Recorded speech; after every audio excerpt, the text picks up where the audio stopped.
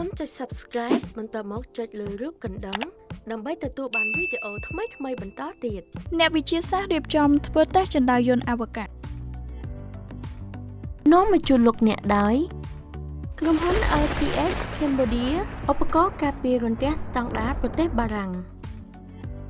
យោងតាមគេហទំព័រ Global Construction Review ក្នុងខែកញ្ញានេះក្រុមអ្នកវិទ្យាសាស្ត្រជប៉ុននឹងធ្វើការសាកល្បងជាលើកដំបូងនៅផែនការដ៏ធំមួយដើម្បីដឹកជញ្ជូនមនុស្សនិងទំនិញចូលទៅក្នុងឋានអវកាសដោយប្រើជណ្ដើរយន្តដែលដំណើរការរវាងផែនដីនិងរចនាសម្ព័ន្ធផ្កាយរណបកូចរមួយវាជាបច្ចេកវិទ្យាស្ថាបត្យកម្មដំបូងមិនធ្លាប់មានដែលការពិសោធន៍នេះនឹងដាក់ពង្រាយផ្កាយរណបតូចចំនួន2ដែលភ្ជាប់ដោយខ្សែប្រវែង10ម៉ែត្រមួយពីស្ថានីយអវកាសអន្តរជាតិគំនិតនេះគឺប្រើខ្សែដើម្បីទាញប្រអប់ជណ្ដើរយោងចុះឡើងរវាងផ្កាយរណបទាំងពីរដោយមានជំនួយពីម៉ូទ័រអេឡិចត្រូនិកមួយកាមេរ៉ាមួយដែលភ្ជាប់ផ្កាយរណបនិងកត់ត្រាចលនារបស់ប្រអប់ជណ្ដើរយោងក្នុងលំហអវកាសផ្កាយរណបទាំងនេះនឹងដឹកទៅកាន់ស្ថានីយអវកាសអន្តរជាតិ ISS ដោយរ៉ុកកែតមួយរបស់ជប៉ុនដែលបានគ្រោងនឹងបាញ់ពីមជ្ឈមណ្ឌលអវកាស Tanegashima ក្នុងខេត្ត Kagoshima នៅថ្ងៃទី11ខែកញ្ញានេះទោះបីជាឧបករណ៍ធ្វើតេស្តនេះមានភាពតូចតាចបើធៀបទៅនឹងសុបិនពិតរបស់អ្នកវិទ្យាសាស្ត្រនៃសាកលវិទ្យាល័យ Shizuoka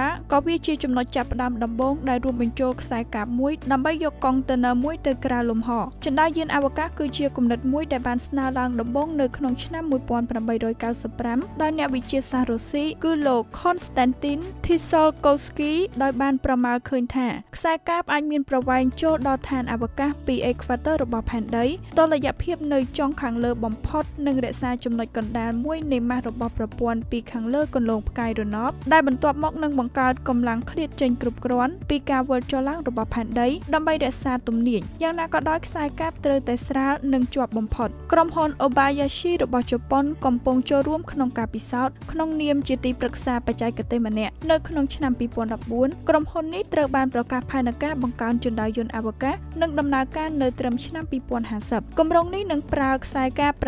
86,000 គីឡូម៉ែត្រនិងរថយន្តដើរដោយម៉ូទ័រ linear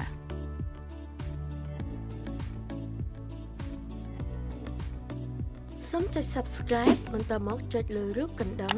ដើម្បីទទួលបានវីដេអូថ្មីៗបន្តទៀត